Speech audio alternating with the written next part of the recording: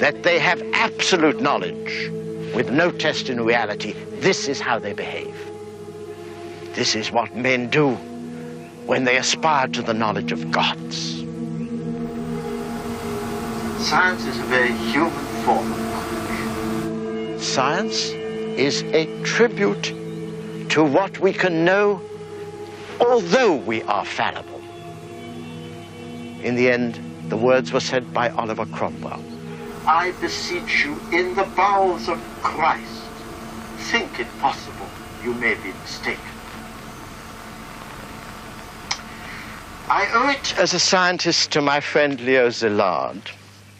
I owe it as a human being to the many members of my family who died here, to stand here as a survivor and a witness. We have to cure ourselves of the itch for absolute knowledge and power. We have to close the distance between the push-button order and the human act. We have to touch.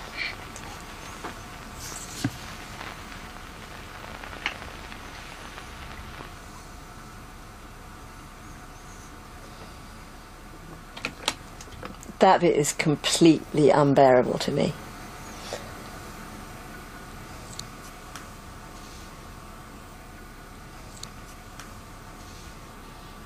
He bends to grab the mud from the pond, except that it isn't mud, it's human ash.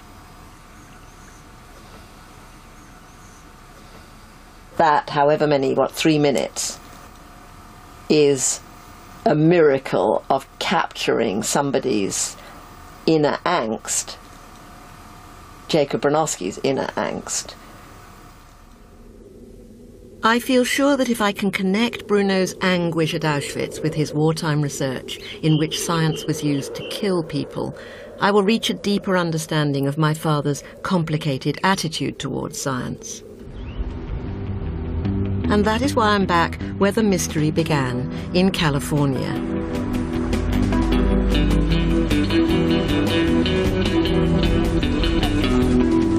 I'm in Los Angeles to visit a Hollywood film director, Mick Jackson. I've discovered that he began his career at the BBC and was behind the camera when Bruno was in front of it at Auschwitz. I'd recognise that knock anyway. Mick, hi. So Mick, I've come to see you because you actually filmed The Ascent of Man with my father. Could you tell me a bit about what the whole process was like? Was it a big team effort, or did he lead it? Did he drive it? His ideas drove it and drove us. Were you awed by him at all? Of course, everybody was awed by him. The whole crew was awed by him. We loved him. We called him Prof.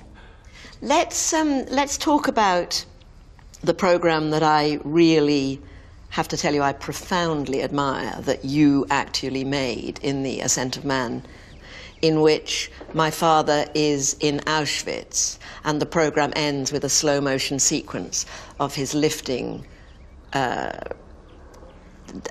Human ashes. Human ashes. Out of a pond. Did he balk at all at going? He didn't want to go. He was very uneasy about going, and I can understand why. It hadn't been tidied up, didn't have kind of wheelchair access and guide rails. You walked in and you saw these mountains of shoes and suitcases and false teeth and spectacles and things. And then you saw the gas ovens. I mean, it's rusty, but probably still serviceable, the crematoria. And this pond at the back, in which, for want of somewhere else better, they had flushed the ashes from the crematorium. You couldn't help but be affected by it. And I know the day that we wanted to film, Bruno walked alone around it and saw the same things that I had. But he had to be aware of the fact that he had this reputation of being the man who always had something to say. And he says that that's when the quote from Oliver Cromwell came into his head. I beseech you in the bowels. I beseech you, and the way he says, in the bowels of Christ, makes me cry every time I see it. And I was there, and it's 30 years ago. Think it possible that you may be mistaken. Do you know what? It feels like a message in a bottle to me. Yeah, that sense was with us all. I beseech you, in the bowels of Christ, think it possible you may be mistaken. I wonder if Mick can help me understand how Auschwitz and the dropping of the atomic bomb were connected in Bruno's mind. Do you think it's possible that at Nagasaki and at Hiroshima, he had an emotional epiphany, a sense of remorse that wasn't just about dropping the bomb, but retroactively about the work he'd done on strategic bombing? It's impossible to deny part of your knowledge of the world when you're confronted by the physical evidence. This is going to sound ridiculous, but remorse is the word that I haven't been finding for that Japan trip. But do you think the remorse is in the Auschwitz scene? He doesn't refer to the bombing explicitly, I think, in that piece, but it seemed to all of us present that that was a genuine expression of remorse, not just for Auschwitz, but for the part of the human psyche that could conceive of doing such things. You cannot but believe that they are linked in his head. You actually take the evidence of the burnt tissues and you use that as the kind of evidence for the emotional state that you should be in, the ethical state that you should be in as a result of these actions. My father's personal decision after the Second World War was to move on. He chose to shield me, his daughter, from any remorse he might have felt. But it seems that at the end of his life he was reconsidering, revisiting emotions he had buried for so long. I regret I never took this chance to speak about Hiroshima and Nagasaki. I wish I could talk to Bruno now about how he was formed by those wartime experiences, what they meant to him.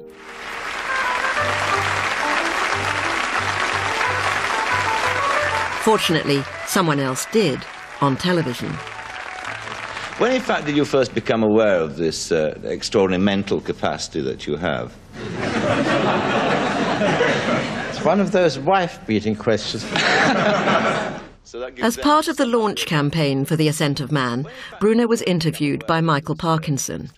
Because Bruno died shortly after this, I've never been able to bring myself to watch the show. This is the first time I've watched it through. What happened at Hiroshima and Nagasaki was the work of men like yourself. And it comes into this area, doesn't it, of moral responsibility. I mean, are scientists really interested in human beings? Or is it just ideas that they're bothered about?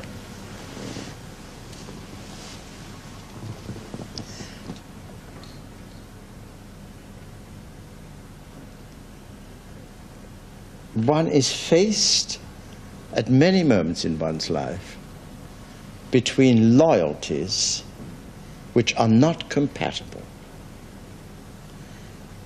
One is faced with a question of loyalty to one's country as against loyalty to one's religion. And during the war, many scientists were faced with a very simple and brutal question, which is, do I feel about the civilization in which I work strongly enough to do anything to resist the Nazi threat to make a bomb first? And we all felt yes about that. Now, I happen to know that at the end of this Parkinson recording, he collapsed backstage. And I can watch, because he was my dad, as in that sequence, the intensity of feeling is really damaging. He has a heart condition. It's really damaging. I mean, that's what morality is about. That's what being a human being is about. You are faced with questions of value to which there are no numerical answers. Never think that you can write down an equation which, at the end of which, you say in a satisfactory tone of voice, that's fine, I have now proved loyalty to my country is more important than loyalty to the scientific tradition. No, that's always got to be a personal choice. Well, let me put My father takes off his glasses and cleans his glasses in public. That is a danger signal in my father, that he is extremely distressed. And he said, It's striking to me that what triggered Bruno's distress was recalling the moral dilemmas faced by scientists during the war. Now, if it was applied... I realise he never lost sight of his past. That was why he demanded a scrupulous morality from the scientific community. Because the ascent of man came so shortly before his death, and because the big sweep of the ascent of man is so affirmative and so bold, that was what I had in my head as what my father believed about science and progress. But what I found, and found on film, I mean, it's not hidden, it's in plain sight, is his questioning and urgent imploring, really, of the scientific community to live up to the standards that he is proposing for them. I'm now the same age my father was when he made the ascent of man, and have to face knotty ethical dilemmas in science myself. Since 2008, I've been chair of the Human Fertilization and Embryology Authority, which regulates the sensitive area of assisted human reproduction. Through IVF, science brings hope to thousands of childless couples, but to some, it is tampering with nature. Absolute faith in science doesn't help there. Nor when it comes to deciding whether to grant a license for research that may save lives, but involves experiments on human embryonic material.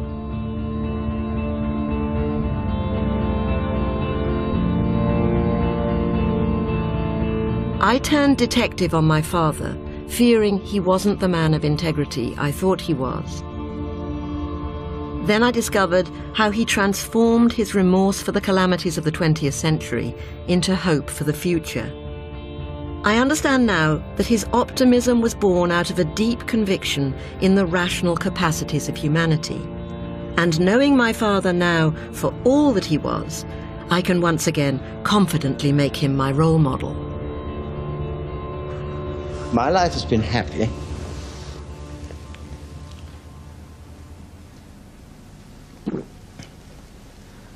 Because although I have suffered many conflicts of loyalty, which I spoke to earlier, I've never had any uncertainty about the meaning of the word good, the meaning of the word true, the meaning of the word beautiful. I've always had a tremendous pride in being a human being and being born in the 20th century. I'm terribly sad that, 30 years from now I shall be dead, because not because anybody will miss me, but because I will miss them. Because so many more marvelous things will be known. Now, should you listen to me? Yes. Yes, you should. Not because you have to believe any single thing that I say,